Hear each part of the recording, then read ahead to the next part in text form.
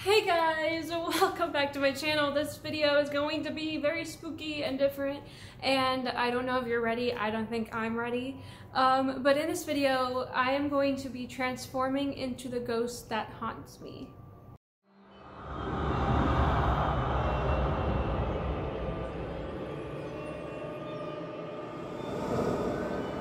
Now I'm here in my dining room slash kitchen because this is one of the places where it loves to mess around. It plays with stuff in the kitchen and likes to press the microwave. It either shows 777 or 666, I guess, depending on its mood. And the second place that it has the most activity in is my bedroom. But the worst story ever happened in my bedroom, so we're not gonna be in there. Not for this.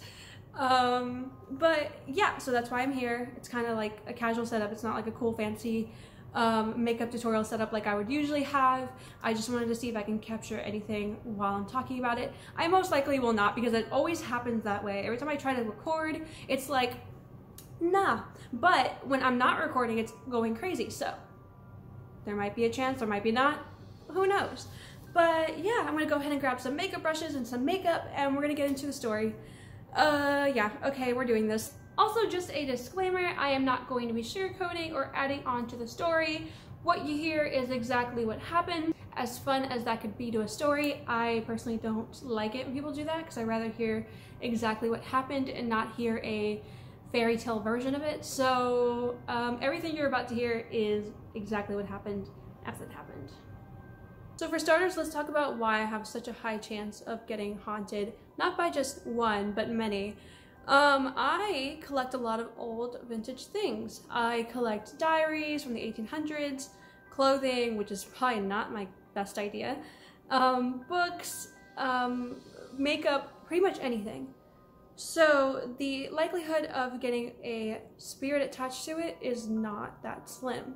But for this ghost, which I'm actually going to call a demon to be proper, because that's what it looked like and that's how it acted like, that one I've seen as a child, so I don't think that that was related to anything that I have now. I'm going to tell you about that story and then tell you about the most recent story.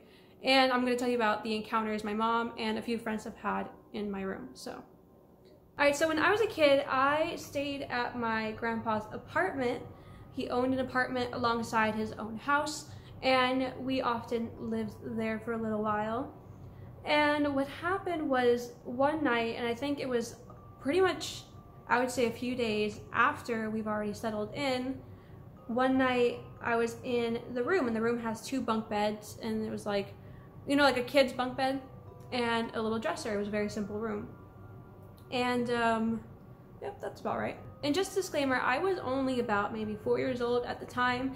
I have never seen a scary movie. I have never seen concepts of ghosts, concepts of demons. I was very sheltered as a child. So my association with a ghost was like this little cute like Halloween decoration. So I saw this man outside of my window, very tall, black hat, black trench coat, like black body. It was like a shadow. It was legitimately like a shadow. And when I say tall, I'm talking about like 8 foot tall, like beyond the window. And he was like crouched like this, like looking in, and I'm like, that must be my dad, no big deal. I didn't think anything of it. And then I start staring at it, and I become more and more paranoid as I'm looking at it, because it's not moving, and that's always creepy. And then I started getting scared because like something was very unnatural about that. People, you know, if it was somebody outside, they would be walking around and doing something. It wouldn't just be like, you know? So the unnaturalness started to freak me out. And I closed my eyes again till I'd be like, well, I'm just gonna sleep it off. I'm just gonna sleep it off. I close my eyes, I get under my covers, I start getting really freaked out. I open my eyes again, just after some time. And it could have just been like minute intervals. It felt like it was a long time though. And so I look again, and the figure is inside of my room. Oh, that feeling was one of, I mean, the story I'm going to tell you next is way scarier, but that moment was one of the scariest times of my life. I closed my eyes again, I went under the blanket, and I just sat there like frozen, and it's a horrible feeling because I felt like paralyzed. I could move, and I've made the decision to move, but in that moment that I was waiting, I was just like, I want to get up, and I can't. I can move my limbs. Not that I can't, but my fear got over my body really, really quick. He was standing there still, and when I was just like, hello, he ran right through me, and I felt this like freezer burn cold go over me, and I looked around and everything, and he wasn't there. I saw him charge directly at me. So at that point, I freaked out. I ran. I went to my parents' room. I was just like, there was somebody in the house. You know, I don't know what it was. I was like explaining what he looked like and everything like that, and they were like, you just had a bad dream. I knew for a fact I was awake because I was making choices to move. When I got up, there was no moment of like, oh, I'm awake, let me run. I was just like conscious to conscious, through and through. And yeah, that's all I really remember from that moment. After that, I had no ordeals since then. Then comes probably, I would say, I think now it's been like 8 months ago, I think. 8 or 9 months ago. And that one was the worst. It was the worst. And let me make some progress here before I tell you.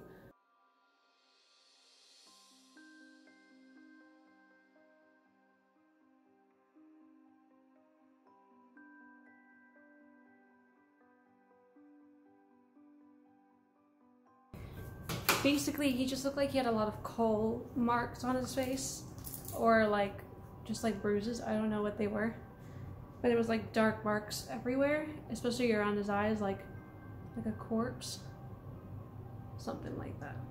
Okay, let's keep going. And oh no, maybe I should tell you guys about the story about my friends first, because they're very short, and that'll explain this one. Okay, let's backtrack a little bit. The first encounter that a friend has had with a feeling, this was a feeling that we didn't see anything, but it was a very strong feeling. First encounter was at a sleepover, and at the sleepover, it was like 3 to 4 o'clock in the morning, so we're like, we need to go to bed. Like, we have stuff to do tomorrow. Let's just go to bed. It was really late at night, and so we call it quits. We were laying in bed, and I remember staring at the ceiling for a very, very long time, and we just laid there, like very quietly for about, I feel like 30 to 45 minutes. Slowly, I started feeling this very heavy, thick, and like the air felt thick, like I could not breathe to save my life. And we usually keep the AC on at 69, so that doesn't really make any sense. And I didn't feel hot, but like the air was like really thick. And I remember my friend was just like, do you feel that? And my heart sunk. I felt my heart go out of my bum, because I was like, okay, theories confirmed. I didn't have to tell her anything. She just said that. Holy crap, what is going on? Let me do some progress. I'm over here looking like Boo Boo the Fool.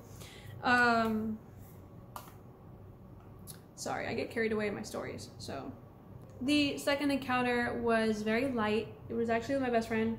She always told me that she got this really weird energy in my house, and that's why she always was hesitant to stay over and always wanted me to come over, which she never told me until recently. And so I was like, oh, well, you should have told me that, because I got stories for you, girl. And so that was the second one. There really is no plot line to that. Then comes the time. I call it the time because it was just ultimate scare. So I was laying in bed texting my best friend. It was, again, 3 to 4 o'clock in the morning. I often stay up at that time, so it's not, especially now, it's not very strange for me to be up at the time. And what happened was, I was laying there, okay, so my bed was against the wall, so I was laying with like my face against the, like looking at the wall. So I decided to text her that I'm gonna go to bed, and I put the phone down. Next thing I know, I feel that weird, exact same negative energy, not as strong as that one night, but very strong. And I felt that same heavy, thick, aired, negative energy, and I'm just like, fuck. fuck my life. This is not happening today. I literally said, I was like, this cannot be happening again. And so I was like, you know what? No, screw that. I'm going to bed. And as I lay there, that feeling doesn't go away. And I start getting almost mad because it's just like, can I have a normal life for once? Like, okay, like, stop. And because it reminded me so much of my childhood and the trauma that I had from my childhood, it was just a really upsetting time to feel that exact same feeling again. So I start seeing the shadow on the wall, which I can't even explain what the heck, how that happens. And I turn my back and I see the figure, but this time not as tall. This time almost, like, I would say 5'5", 5'6", and the ghost that I remember as a kid was, I would say, a solid 6 to 8 feet, depending. I don't know, I was a kid, so the ratio was obviously more dramatic, but it was a lot shorter, a lot more hunched, the same outfit. This time I could see the center of the face way more clearly. Before, when I was a kid, I just saw straight black, and I'm like, I slowly turn back around and I text Taylor again. I'm just like, Taylor, are you there? She didn't answer. And I'm gonna go ahead and put on the outfit right now.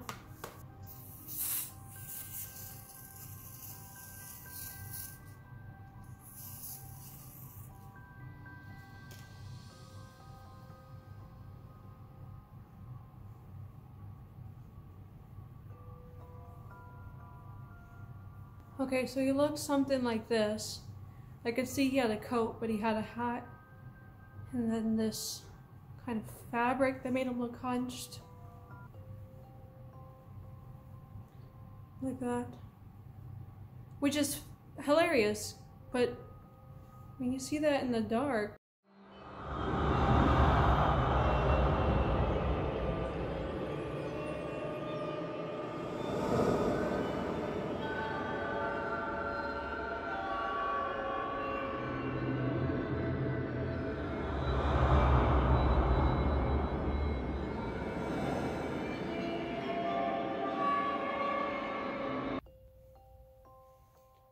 so, now that you guys got pretty much what I saw, I'm gonna take this off because it's hot and awful. Oh god, I look crazy. So what I saw wasn't anything like sharp fangs or glowing eyes or, you know, molting skin or like anything what you see in movies. It was just a man with bloodshot eyes.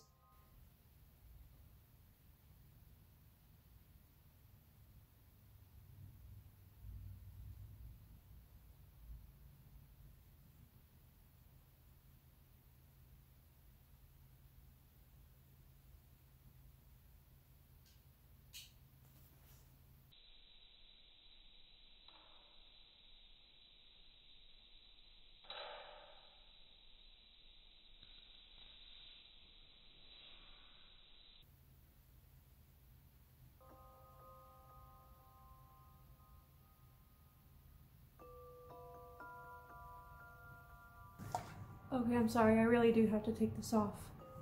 And I slowly turned around because I was hoping that it was all in my head. Again, all these things happen and I still think it's all in my head. Because I try to be as real as possible with myself.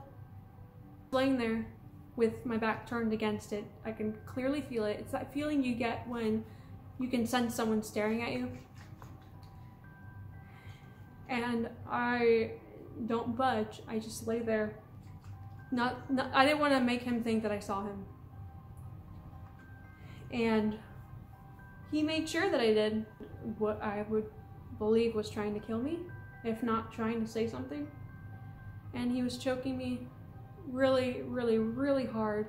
He had like these really long claws. They weren't like black claws, they were like long nails. And I just centered myself because I felt like I was running out of air. enough to die. And I remember just trying to take a deep breath, couldn't, but tried.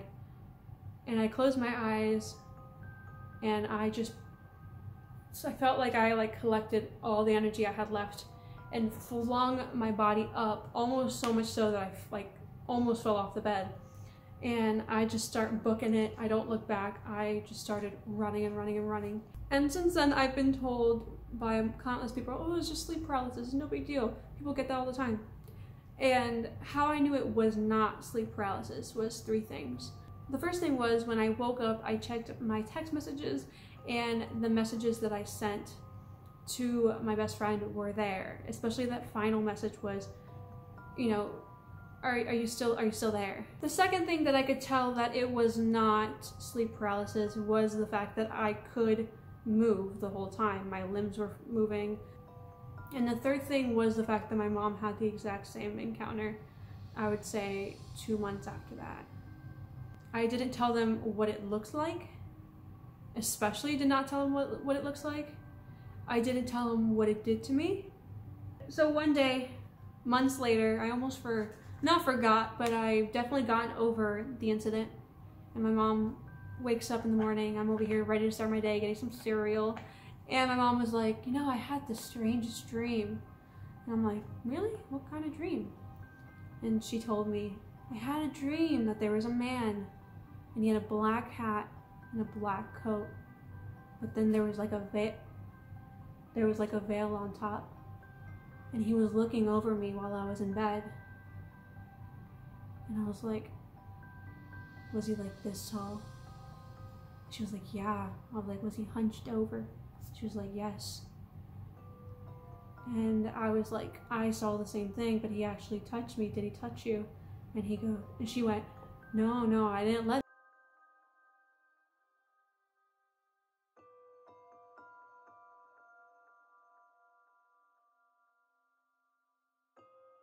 Felt like there was somebody kind of around. I can clearly feel it. It's that feeling you get when you can sense someone staring at you.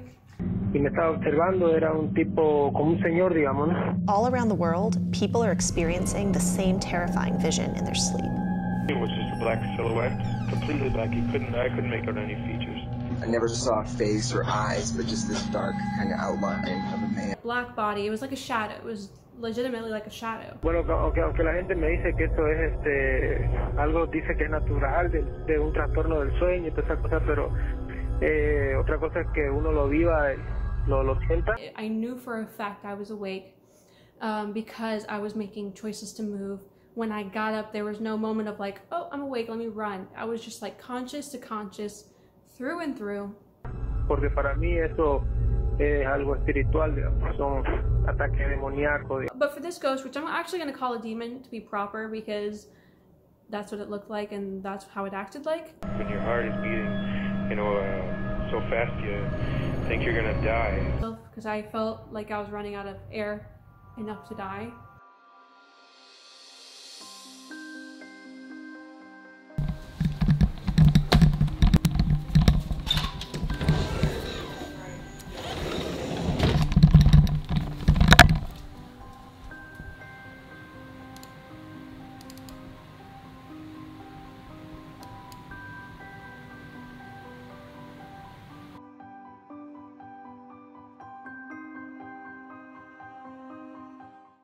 I think I'm gonna regret making this video.